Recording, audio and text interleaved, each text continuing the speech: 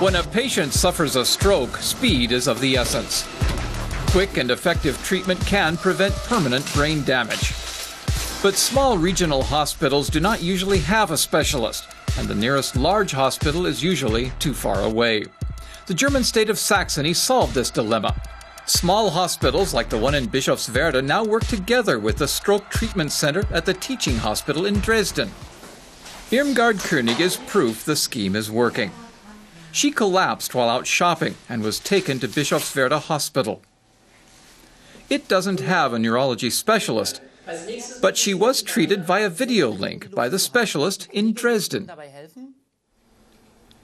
A week after her stroke, 74-year-old Irmgard has almost completely recovered. This telemedicine project has worked well for us so far. We started it here in the Eastern Saxony region in 2007, and there are now 12 clinics involved.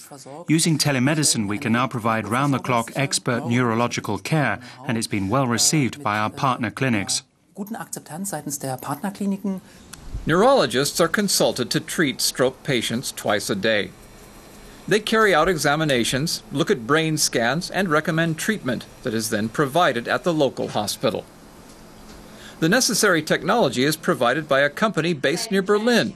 Doctors say telemedical care was a whole new world at first.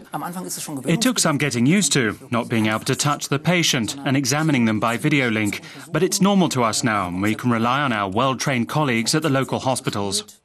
Telemedicine means patients who live in small, remote towns like Bischofswerda can enjoy specialist treatments without having to make the difficult journey to the nearest city.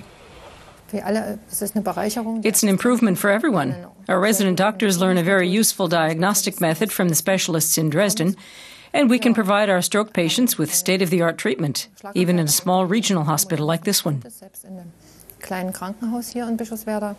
But those who benefit most are the patients, of course. Thanks to her quick and effective expert telemedicine treatment, stroke patient Irmgard König is already back on her feet.